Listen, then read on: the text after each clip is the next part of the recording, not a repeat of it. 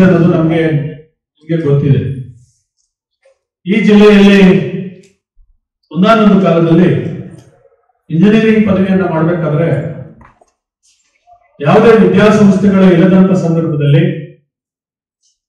ಒಂದು ಪ್ರತಿಷ್ಠಿತ ಕಾಲೇಜನ್ನು ಕಟ್ಟೋದರ ಮೂಲಕ ಈ ಜಿಲ್ಲೆಯ ವಿದ್ಯಾರ್ಥಿಗಳಿಗೆ ಇಂಜಿನಿಯರಿಂಗ್ ಶಿಕ್ಷಣವನ್ನ ಒದಗಿಸಿಕೊಡಲು ಕಾರಣಕರ್ತರಾದಂತಹ ಸನ್ಮಾನ್ಯ ಪ್ರಭಾಕರ್ ರೆಡ್ಡಿ ಮತ್ತು ಕೃಷ್ಣಾರೆಡ್ಡಿ ಅವರಿಗೆ ನಾನು ತಮ್ಮೆಲ್ಲರ ಪರವಾಗಿ ತುಂಬ ಹೃದಯದ ಅಭಿನಂದನೆಗಳು ತಿಳಿಸುತ್ತೇನೆ. Thanks to the management of CBIT.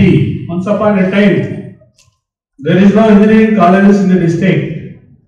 ಏನು ತಾವು ಯೋಚನೆ ಮಾಡೋದ್ರ ಮೂಲಕ ಈ ಭಾಗದ ಮಕ್ಕಳಿಗೆ ಇಂಜಿನಿಯರಿಂಗ್ ಶಿಕ್ಷಣನ ಕೊಟ್ಟಂತ ಕೀರ್ತಿ ತಮಗೆ ಸಲ್ತದೆ ಅಂತಕ್ಕಂಥ ಮಾತನ್ನು ಹೇಳ್ತಾ, ಶ್ರೀಯುತರು ನಿಮಗೆ ಗೊತ್ತಿದೆ, ಭಾರತ ದೇಶ ವಿಜ್ಞಾನ ಮತ್ತು ಗಣಿತ ಕ್ಷೇತ್ರಕ್ಕೆ ತನ್ನದೇ ಆದಂತಹ ಕೊಡುಗೆಯನ್ನು ಕೊಟ್ಟಿದೆ. ಮುಂದುವರೆದು ಆಸ್ಪರ್ಧಿ survey of the national level and international level ಸರ್ವೆನ study ಮಾಡಿದಾಗ ಎಲ್ಲೋ ಒಂದ್ ಕಡೆ ವಿಜ್ಞಾನ ಮತ್ತು ಗಣಿತವನ್ನ ಓದ್ತಕ್ಕಂಥ ಮಕ್ಕಳ ಸಂಖ್ಯೆ ದಿನೇ ದಿನೇ ಕಡಿಮೆ ಆಗ್ತದೆ. ಇದು ಭವಿಷ್ಯತ್ತಿನ ದಿನಗಳಲ್ಲಿ it's effect on the all ಸೆಕ್ಟಾರ್ಸ್. ವಿದ್ಯಾರ್ಥಿಗಳಿಗೆ ವಿಜ್ಞಾನದ ಕಡೆ ಅವ್ರನ್ನ ಅಟ್ರಾಕ್ಟ್ ಮಾಡಬೇಕು. ಏನಾಗಿದೆ, ವಿಜ್ಞಾನ ಓದ್ತಕ್ಕಂಥ ಮಕ್ಕಳಿಗೆ ಬಹುಶಃ ಎರಡೇ ದಾರಿಗಳು ಗೊತ್ತಿರೋದು, ಒಂದು ಡಾಕ್ಟರು, ಮತ್ತೊಂದು ಇಂಜಿನಿಯರ್. ಬಹುಶಃ ಪ್ರಭಾಕರ್ ರೆಡ್ಡಿ ಮತ್ತು ಕೃಷ್ಣಾರೆಡ್ಡಿ ಅವರು ನಮ್ಮ ಕಚೇರಿಗೆ ಬಂದು ಈ ಜಿಲ್ಲೆಯಲ್ಲಿ ಒಂದು ವಿಜ್ಞಾನ ಉತ್ಸವವನ್ನು ಹಮ್ಮಿಕೊಳ್ಬೇಕು, ಪ್ರೌಢಶಾಲಾ ಮಕ್ಕಳಿಗೆ ಇಂಜಿನಿಯರಿಂಗ್ ಮತ್ತು ವೈದ್ಯಕೀಯ ಕ್ಷೇತ್ರ ಮಾತ್ರ ಅಲ್ಲ, there is a lot of fields, there is a lot of opportunities in the education of science ಅಂತ ನಮ್ಮೊಂದಿಗೆ ಪ್ರಸ್ತಾಪ ಮಾಡಿದ್ರು. ನಮ್ಮ ಉಪನಿರ್ದೇಶಕರು ಮತ್ತು ನನ್ನ ಕಚೇರಿಯ ವಿಷಯ ಪರೀಕ್ಷಕರನ್ನ ಒಳಗೊಂಡಂತೆ ಒಂದು ಪೂರ್ವಭಾವಿ ಸಭೆ ಮಾಡಿದಾಗ they are supposed to going to conduct ಒಂದು ಸೈನ್ಸ್ ಉತ್ಸವ, ಅದನ್ನ ಮಾಡಿ ಜಿಲ್ಲೆಯ ವಿದ್ಯಾರ್ಥಿಗಳಿಗೆ ಒಂದು ಅಟ್ರಾಕ್ಟ್ ಆಗಬೇಕು ಸೈನ್ಸ್ ಕಡೆ. ಮುಂದಿನ ಜೀವನದಲ್ಲಿ ಆ ಮಕ್ಕಳು ಒಳ್ಳೆಯ ವಿಜ್ಞಾನಿಗಳಾಗಬೇಕು, ವಿಜ್ಞಾನದಲ್ಲಿ ಯಾವ್ಯಾವ ಕ್ಷೇತ್ರಗಳಿದ್ದಾವೆ ಅದಕ್ಕೆಲ್ಲ ಅದ್ರ ಕಡೆ ತಮ್ಮನ್ನ ಆ ಮಕ್ಕಳನ್ನ ಸೆಳೀಬೇಕು, ಆ ನಿಟ್ಟಿನಲ್ಲಿ ಒಂದು ವಿಜ್ಞಾನ ಉತ್ಸವವನ್ನ ಮಾಡಬೇಕು ಅಂತ ಒಂದು ಪ್ರಸ್ತಾಪ ಕೊಟ್ಟಾಗ ಸನ್ಮಾನ್ಯ ಉಪನಿರ್ದೇಶಕರು ಇದಕ್ಕೆ ಒಪ್ಪಿ ಇವತ್ತು ತಮ್ಮನ್ನ ನಾವು ಕರೆದಿದ್ದೀವಿ. ಇವತ್ತು ಏನಾಗ್ತಾ ಇದೆ, present ಸಿನಾರಿಯೋದಲ್ಲಿ what are the problems R we are facing in general life. ವಿಜ್ಞಾನ ಬೆಳೆದಂತೆ ಇವತ್ತು ಏನಾಗಿದೆ, ಅನೇಕ ಸಮಸ್ಯೆಗಳು ಉಟ್ಕೊಳ್ತಾ ಇದ್ದಾವೆ. ಪೊಲ್ಯೂಷನ್ ಆಗ್ಬೋದು, ವಾಟರ್ ಮ್ಯಾನೇಜ್ಮೆಂಟ್ ಆಗ್ಬೋದು, ಸೋಲಾರ್ ಮ್ಯಾನೇಜ್ಮೆಂಟ್ ಆಗ್ಬೋದು, ಇವೆಲ್ಲ ಕೂಡ ಬಳಕೆ ಆಗದೆ ಹೋದ್ರೆ ಎಲ್ಲೋ ಒಂದ್ ಕಡೆ ಇದೆಲ್ಲ ಕೂಡ ರೈತರಿಗೆ ಅನುಕೂಲ ಆಗದೆ ಹೋದ್ರೆ, ನಮ್ಮ ನಿಮ್ಮ ಹೊಟ್ಟೆಗೆ ಅನ್ನ ಕೊಡ್ತಕ್ಕಂಥ ರೈತರಿಗೆ ಈ ಸೈನ್ಸ್ ಟೆಕ್ನಾಲಜಿ ಬಳಕೆ ಆಗದೆ ಹೋದ್ರೆ ಅನ್ನ ಎಲ್ಲೋ ಒಂದು ಕಂಪನಿಯಲ್ಲಿ ತಯಾರಾಗೋದಿಲ್ಲ. ಇವತ್ತು ಬಹುಶಃ ಡ್ರೋನ್ ಬಳಕೆ ಬಂದಿದೆ. ಈ technology unless and until reach the farmers, ಭವಿಷ್ಯತ್ತಿನ ದಿನಗಳಲ್ಲಿ ನಾವು ಏನ್ ತಿನ್ನಕ್ಕಾಗ್ತದೆ, paper ತಿನ್ನಕ್ಕಾಗೋದಿಲ್ಲ. It is not digesting the papers R other material. ಬಹುಶಃ ಅನ್ನ, ಭತ್ತ ಮತ್ತು ರಾಗಿನ ರೈತರು ಬೆಳೆದೇ ಹೋದ್ರೆ ನಾವು ಮಾತ್ರೆ ತಿಂದು ಜೀವನ ಮಾಡೋದಕ್ಕೆ ಆಗೋದಿಲ್ಲ. ನಮ್ಮ ಸೈನ್ಸ್ ಅಂಡ್ ಟೆಕ್ನಾಲಜಿ ಯಾರಿಗೆ ಉಪಯೋಗ ಆಗ್ಬೇಕು, ಈ ದೇಶಕ್ಕೆ ಅನ್ನ ಕೊಡ್ತಕ್ಕಂಥವ್ರು, ನಮ್ಮ ಹೊಟ್ಟೆಯನ್ನು ತುಂಬಿಸ್ತಕ್ಕಂಥ ರೈತರ ಕಡೆಗೆ ಯೋಚನೆ ಮಾಡಬೇಕು. We the people are working in this area, you must concentrate what are the needs of the agriculture farmers, horticulture farmers ಆಗ್ಬೋದು, ಆಮೇಲೆ ಏನು ಫ್ಯಾಕ್ಟರಿಯಲ್ಲಿ ಕೆಲಸ ಮಾಡ್ತಾರೆ, ಏನು present ಸೆನಾರಿಯೋದಲ್ಲಿ what are first and foremost the duty of science teachers. It must be useful for the student, not only securing the marks in the marks card, in real life ಅಲ್ಲೂ ನಮಗೆ ಅನುಕೂಲಕ್ಕೆ ಬರಬೇಕು. ಏನು ಪ್ರಾಜೆಕ್ಟ್ ಮಾಡ್ತೀರಿ, ಯಾರೋ ಮಾಡಿದ project ಅನ್ನ ನಾವು ಮಾಡೋದಿಲ್ಲ, ಯಾರೋ ಮಾಡಿದ್ರು ಹಿಂದೆ ಅದನ್ನ ತಂದು ನಾವು ಇಲ್ಲಿ ಇಟ್ಟು ಎಕ್ಸ್ಪ್ಲೇನ್ ಮಾಡೋದ್ರಲ್ಲಿ ಅರ್ಥ ಇಲ್ಲ. ನಿಮ್ಮ ಬ್ರೈನ್ ಹೇಗಿರ್ಬೇಕಪ್ಪ ಅಂದ್ರೆ, ಇನ್ನ ಮುಂದಿನ 10 ವರ್ಷಗಳಲ್ಲಿ 2030ರಲ್ಲಿ ಈ ಸದೃಢ Bharat, if you want to, ಈ ಭಾರತ ದೇಶ ಇಂದ ಮುಂದಿನ 10 ವರ್ಷಗಳಲ್ಲಿ ಏನೆಲ್ಲ ಬದಲಾವಣೆ ಆಗ್ತಕ್ಕಂಥ ಚಿಂತನೆಗಳನ್ನು ತಾವು ತಲೆ ಇಟ್ಕೋಬೇಕಾಗುತ್ತೆ. It is the intention of the Utsav that student must know what is problems are facing the world.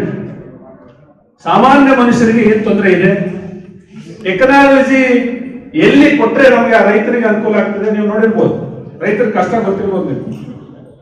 ಎಷ್ಟೊಂದು ಕಷ್ಟ ಇದೆ ಆ ಭತ್ತನ ಬೆಳಿಬೇಕಾದ್ರೆ, ರಾಗಿನ ಬೆಳಿಬೇಕಾದ್ರೆ, ತರಕಾರಿನ ಬೆಳಿಬೇಕಾದ್ರೆ ಎಷ್ಟು ಕಷ್ಟ ಇದೆ.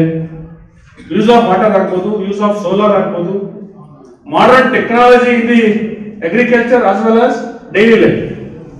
ಮನುಷ್ಯನಿಗೆ ನಿಜ ಜೀವನದಲ್ಲಿ ಏನೆಲ್ಲ ಬೇಕು ಅವನ್ನ ನಾವು ಸೈನ್ಸ್ ಅಲ್ಲಿ ಅದನ್ನ ಮಾಡಿ ಅದನ್ನ ರೈತರಿಗೆ ಕೊಟ್ರೆ ಬಹುಶಃ ಅದಕ್ಕಿಂತ ಬೇರೆವು ಟ್ರಾಫಿಕ್ ಆಗ್ಬೋದು. ನಿಮ್ಗೆ ಗೊತ್ತಿದೆ, ಅಂತರಿಕ್ಷಕ್ಕೆ ಹೋಗಿ ಬಂದಿದ್ದೀವಿ ನಾವು. ಫಿಂಗರ್ ಟಿಪ್ಸ್ ಅಲ್ಲೇ ಕುಳಿತ ಕಡೆನೆ ಎಲ್ಲಾ ಡೀಲ್ ಮಾಡ್ತೀವಿ ನಾವು. ಟುಡೇ ಎಷ್ಟೊಂದು ಟೆಕ್ನಾಲಜಿ ಮುಂದುವರೆದಿದೆ ಅಂತಂದ್ರೆ, the technology must reach the common people. It must be the helpful to the nation, helpful to the people.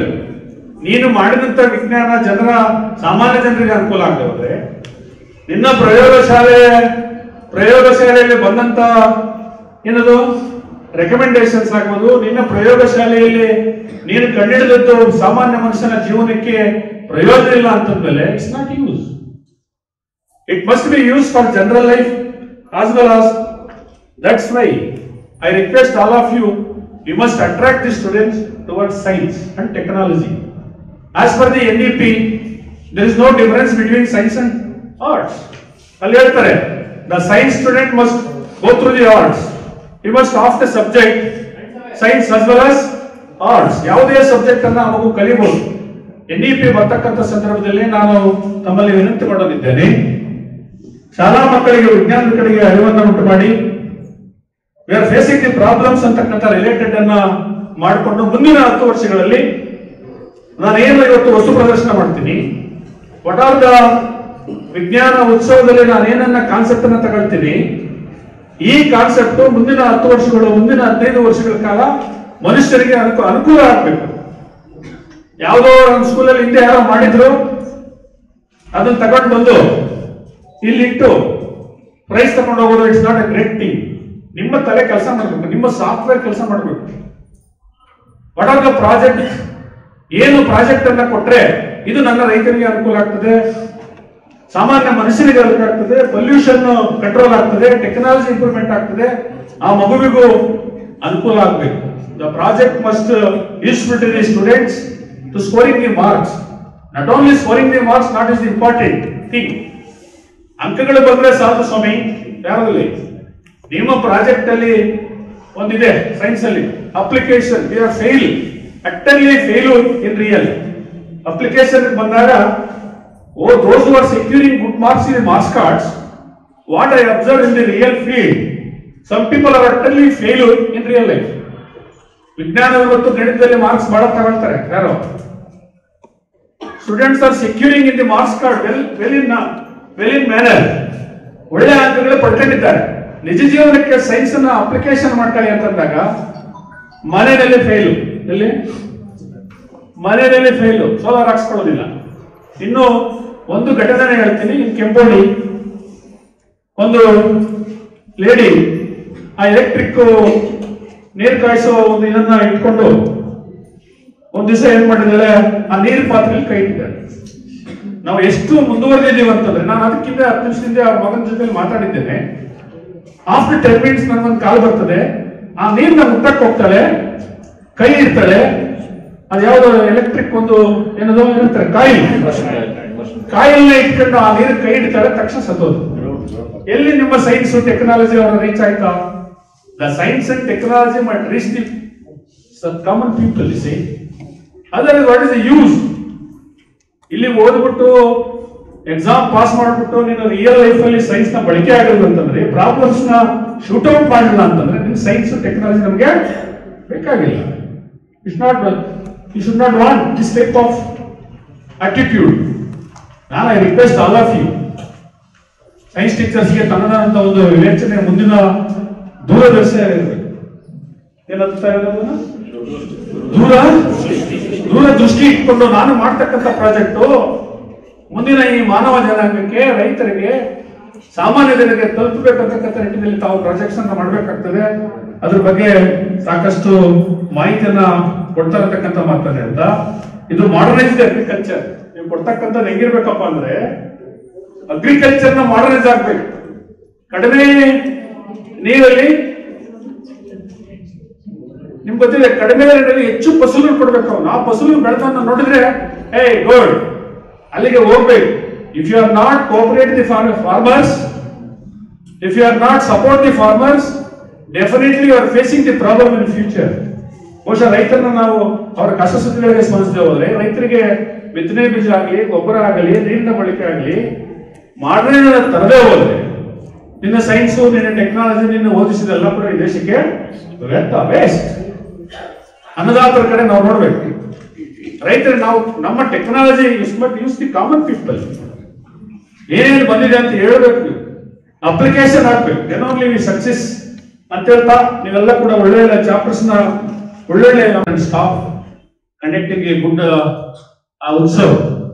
ನಾವೆಲ್ಲ ಕೂಡ ಇಲಾಖೆಯಿಂದ ಮತ್ತು ನಮ್ಮ ಶಾಲೆಗಳಿಂದ ಒಳ್ಳೆಯ ಒಂದು ಪ್ರಾಜೆಕ್ಟ್ಸ್ ಅನ್ನ ಮಾಡ್ತೀವಿ ಅಂತಕ್ಕಂಥ ಮಾತನ್ನ ಹೇಳ್ತಾ, ಈ ಒಳ್ಳೆಯ ಪ್ರಾಜೆಕ್ಟ್ ಅನ್ನು ಕೊಟ್ಟಿದ್ದಕ್ಕಾಗಿ ನಮ್ಮ ಇಲಾಖೆಯ ಪರವಾಗಿ ತಮ್ಮೆಲ್ಲರೂ ಕೂಡ ವಂದಿಸಿ, ಉಪನಿರ್ದೇಶಕರು ಅನೇಕ ಕಾರಣದ ನಿಮಿತ್ತ ಬೆಂಗಳೂರಿಗೆ ಹೋಗಿದ್ದಾರೆ, ಅವರು ಈ ಸಭೆಯಲ್ಲಿ ಭಾಗವಹಿಸಕ್ಕಾಗಲಿಲ್ಲ ಅಂತಕ್ಕಂಥ ಮಾತನ್ನ ಹೇಳ್ತಾ ತಮ್ಮೆಲ್ಲರೂ ಕೂಡ ವಂದಿಸಿ ನನ್ನ ಮಾತನ್ನ ಮುಗಿಸ್ತೇನೆ. ನಮಸ್ಕಾರ.